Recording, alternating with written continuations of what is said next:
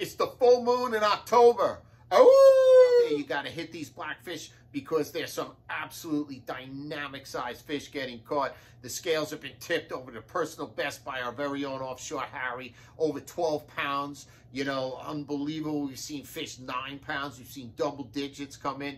A lot of fish getting released. There's such a great bite going on right now. You can mix it up between like Connecticut out on 11B. There was a hot red bite going on out on the reef by Smithtown. The sea bass have been like really either like beautiful size on some of these uncharted wrecks or little spots of rocks away from the other folks. And other than that, if you're in like some of these other more popular, it seems like we're getting a lot of smaller sea bass. But I'll tell you, man, some chunky porgies in the mix. The false albacore here, they're on and off.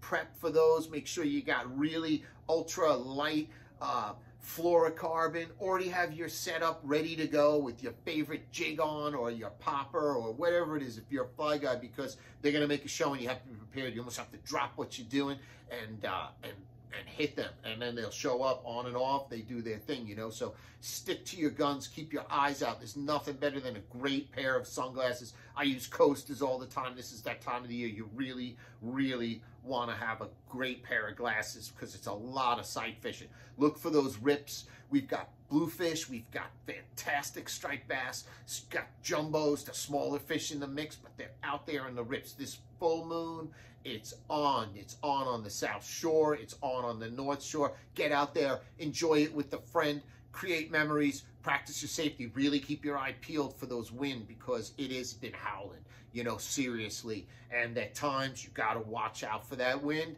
and then there's a break, you hit it, the fish are hungry, they're chewing.